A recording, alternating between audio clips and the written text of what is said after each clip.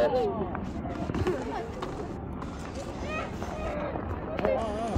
apa? Dia yang sana. Dia ke? Okay Lala, this is proof Lala dah sampai Asakusa Gate. Senyum. Dah sampai.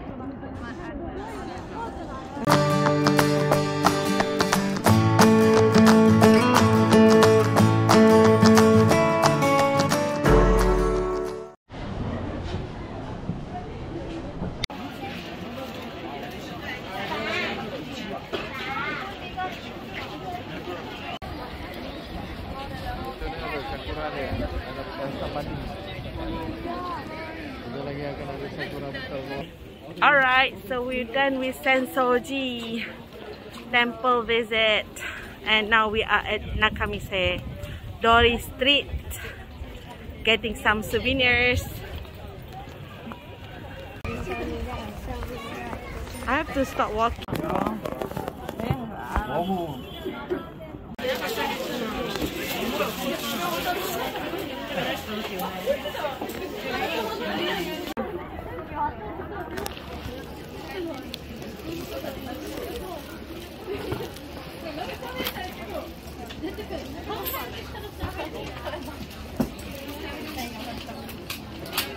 I got myself one.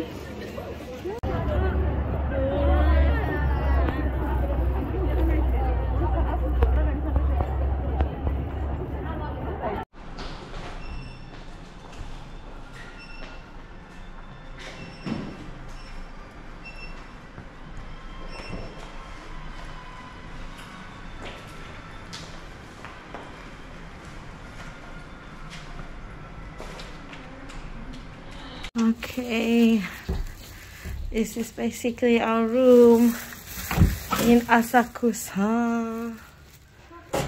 Oh, really? It's quite tight, but still you get a lounge area, TV area, a toilet here with the bathtub. Great, spacious. What is this? Oh, this is the cupboard. Where's the toilet? Oh yeah, the toilet must be here. The toilet is here. Okay, ni I'm very surprised. Amenities keep dia banyak satu basket ni.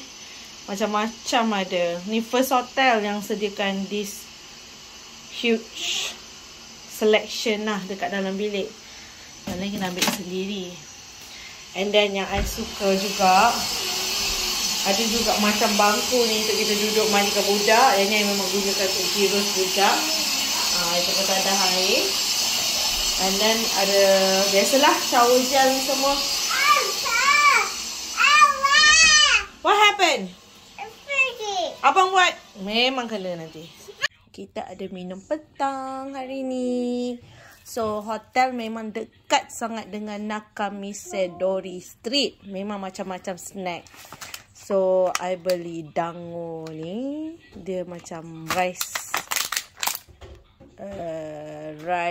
punya dessert. I rasa I pun tak tahu. I selalu tengok dekat TV je. I teringin nak rasa.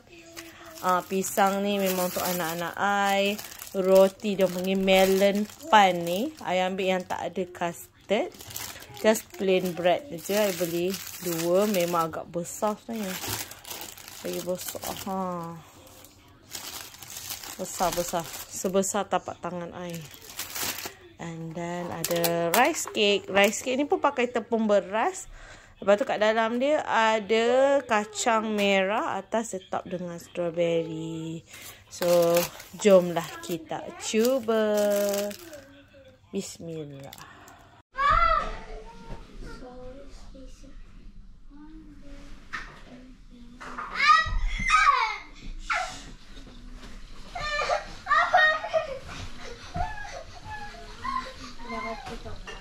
Jangan duduk dekat atas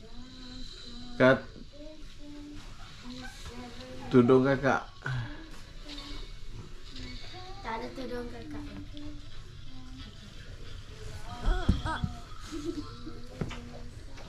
Right, he's dead.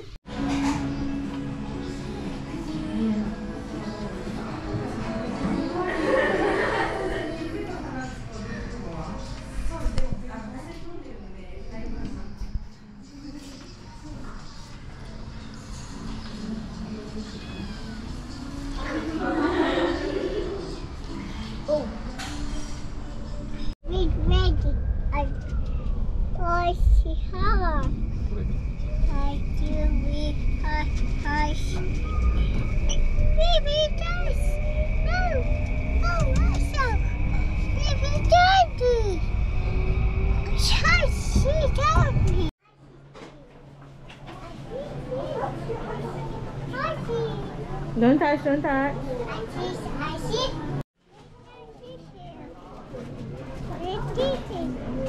What is that? Oh, baby version now, Mama. Okay, jom nak ambil gambar kat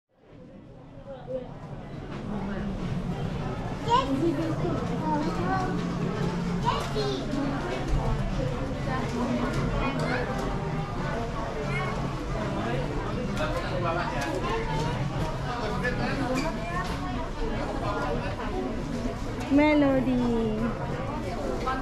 Lala. Oh, mana? Candy, Sedap no tak? food and drinks allowed. Sedap ke Lala?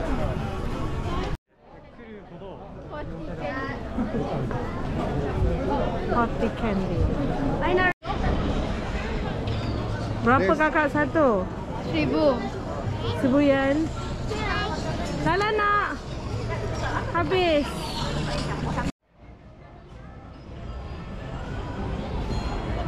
Mama, this kind of cute.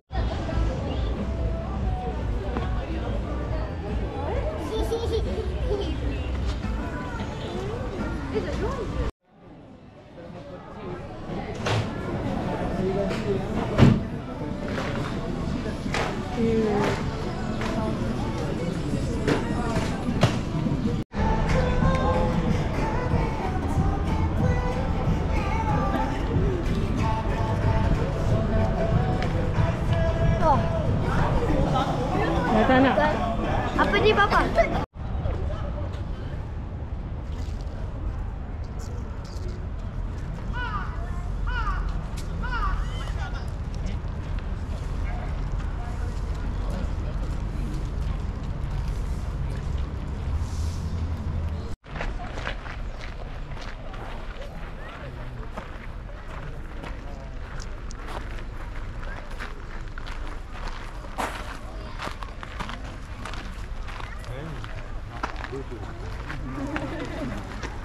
I like one, but I don't drink so much.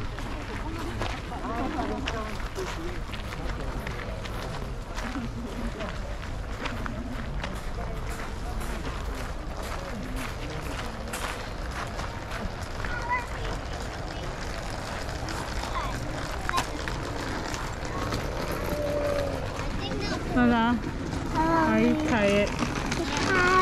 Let's have lunch. 44番原宿駅入り口でございます。車内での携帯電話の使用は他のお客様の迷惑になる場合がありますのでご遠慮くださ